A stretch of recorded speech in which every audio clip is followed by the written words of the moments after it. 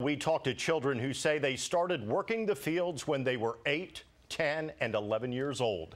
And while most of us may have had a job when we were teens, mowing lawns or at a grocery store, consider this. These kids are working a full day, up to 9 or 10 hours a day in 100-degree heat. And it's not in some foreign country. It's right here in California.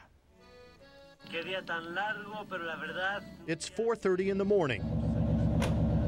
And families all over this migrant labor camp are already up and heading out to their cars. Dozens of teenagers join the ride, wiping the sleep out of their eyes. But they're not heading to school or to play, but to a full day's work in the fields. A few of the other younger workers keep to the shadows, with their young faces covered in the fields. Among these workers is a boy we will call Ralph. Ralph is a veteran. He's been working in these fields 2 years already. And he's just 15 years old. As the sun rises over the Sierras, heating the Central Valley to 106 degrees, Ralph begins his 9-hour workday. Ralph is among nearly 24 children we talked to and followed throughout the 20,000 square miles that make up the San Joaquin and Sacramento valleys. We get tired in there. Our arms hurt and everything like that. It's all legal. U.S. labor law allows children 12 years of age or even younger to work the fields. This is the second year Ralph has worked the fields full time. He started working at age 13. Who else out here has worked in the fields? Ralph isn't the only one.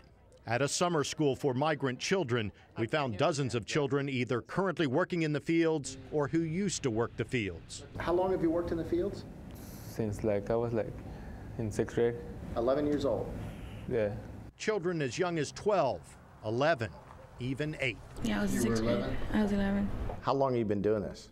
Como 7 años.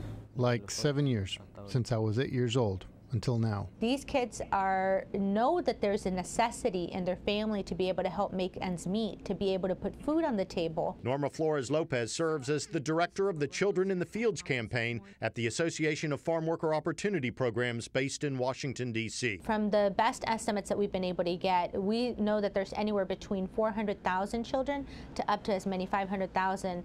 Children in the fields are so prevalent that just this year, the U.S. Department of Labor tried to change the law and further restrict and even prohibit some children from working in agriculture. What they were proposing was a little too strong, a little too restrictive. Pete Aiello and his family have owned and run Yusuki Farms in Gilroy for generations. Aiello opposed the U.S. Labor Department's proposed new rules. I think that the current regulations as they are, I think are good and they're sound, and I think it's okay for kids that young to be working. Now, 12.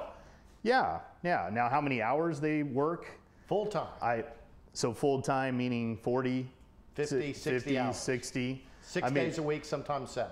I mean, that's more than full time if they're going a 7-day week. After other critics lodged similar complaints in Washington, D.C., the Labor Department withdrew the proposed new rules in April. Critics also said the rules would have hurt family farms. But even Aiello admits that there are some fellow growers who look the other way and employ children 12 years old or even younger in their fields. I know it does happen, and that's unfortunate. The U.S. child labor law, which is pretty good, has a big gaping hole when it comes to agriculture. Zema Corson-Neff works for Human Rights Watch. She advocates ending child labor. That allows children to work at younger ages for unlimited hours and in dangerous conditions, even though they couldn't do that same work in an office or in a Burger King.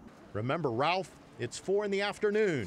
He's now back from the fields, but he now has to go to a special night school provided for migrant children. He's just entering his freshman year of high school. I want to go to college. What do you want to study in college? Border Patrol. Ralph's mother has the same dream for him and her other 2 sons, to keep them from following in their father's and grandfather's footsteps. We don't want them to have lives like us. To drop out of school because they have to work? Well, no. This way they'll go to school and be something in life.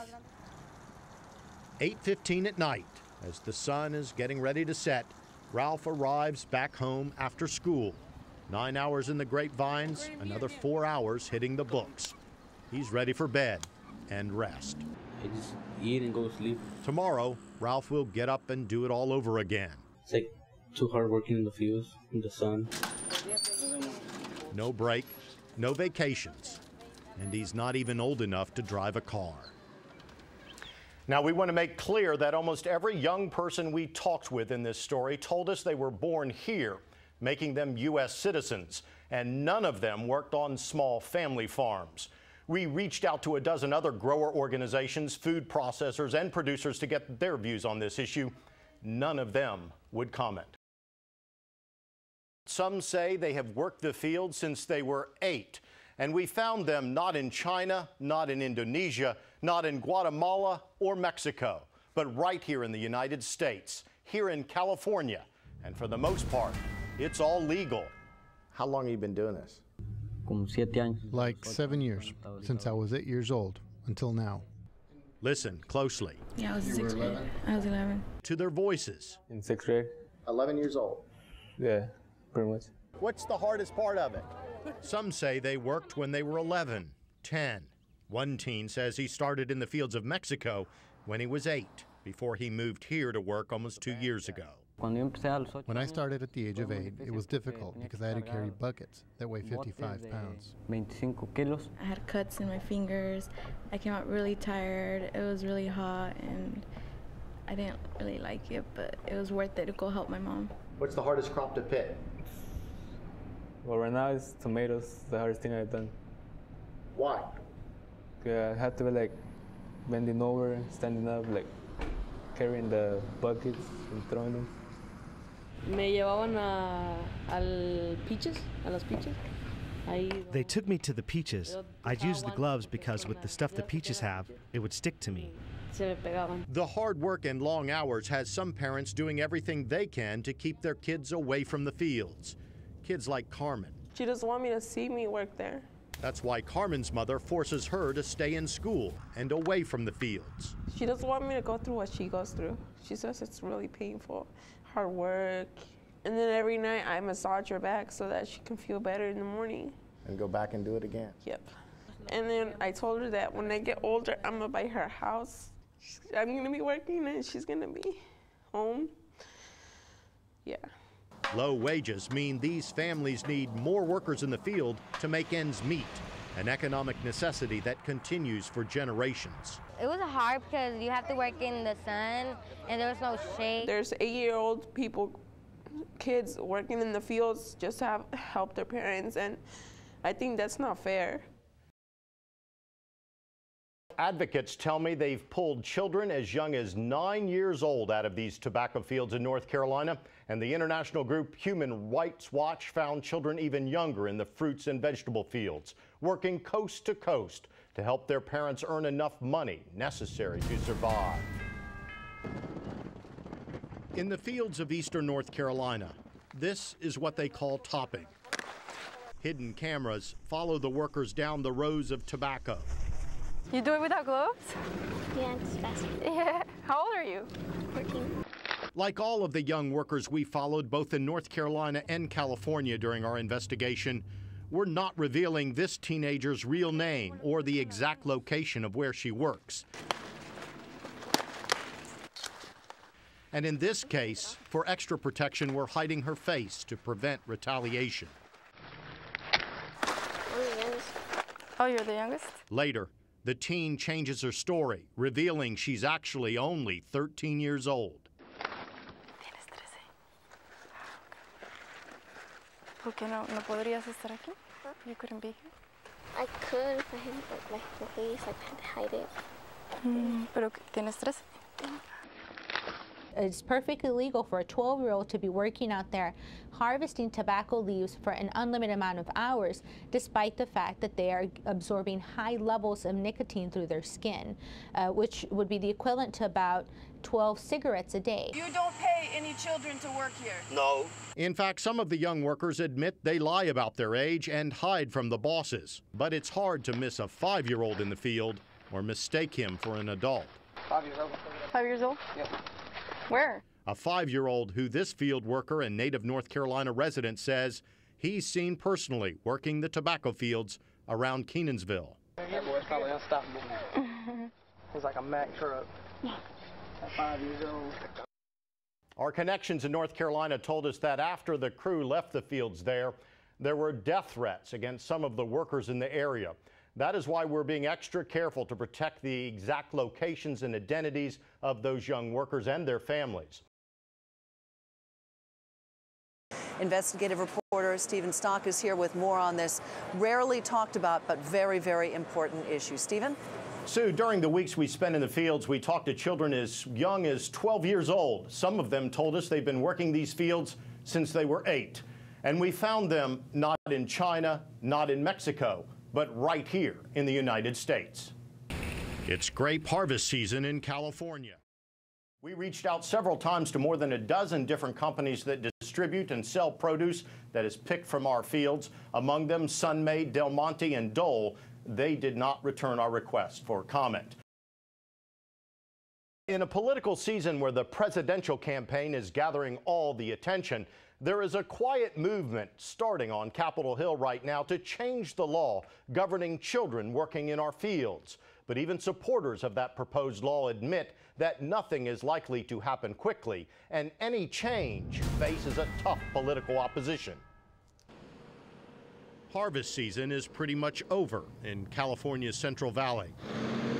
Only a few grapes and raisins left to pick. Most of these migrant farm workers and their families are packing up and moving on, following the crops north to Oregon and Washington. 3,000 miles away, in the halls of Congress, the issue of child labor in agriculture has gained new attention. I was shocked because I really do believe this is one of our country's dirty little secrets. That's why, after watching our investigation documenting child labor here in California and in North Carolina, Los Angeles Congresswoman Lucille Roybal Allard is calling for change. There are today in this country children that are working under deplorable conditions and that are not equally protected under our child labor laws. And these are the children who work in agriculture. And you want to change that. And I want to change that. Congresswoman Roybal Allard has introduced in Congress once again the CARE Act, legislation she first pushed here 12 years ago. The CARE Act I introduced in order to give children in agriculture here in the United States the same protections that children have in every other industry. But there are others here in Congress who are not so eager to pass new legislation to protect children working in agriculture. There's just no need for it. Senator Charles Grassley of Iowa is a co-sponsor of a bill that would do the opposite of Congresswoman Roybal Allard's. It's called the Preserving America's Family Farms Act. The bill would prohibit the government from changing rules governing children working in agriculture, rules that date back to 1938. It wouldn't be unusual to be putting in 14 or even 18-hour days. And there's probably no difference between dad putting it in and a 12-year-old boy putting it in. Why is agriculture exempt, though? That same kid couldn't work in the family Dunkin' Donuts or the family clothing store or in your office if he or she were 12. Well, I think because of the family being involved with it and working side by side with mom and dad. Back in California's Central Valley, there is little debate among these families working on large farms. For them, it may be complicated politically, yet it's very simple economics. While the parents may not want their children to have to work the fields, most families have to have them there in order to make ends meet. They do what they gotta do. Connie Saavedra knows the migrant farm worker life firsthand. She worked these very same fields as a young child, and she says she has recently seen children as young as 6 years old out in the field helping harvest raisins. The little ones get the bundles, give them to the older ones, and they dump them in the and they pull in the paper. It's unconscionable. In your investigations, is mom and dad also working beside that 12-year-old? Oh yeah, they make so little money, they need the children to help them make ends meet. When put into that context, even Iowa Senator Grassley seemed to back away from the current rules. What do you think? I think maybe as long as I have not been in those fields, I better not answer.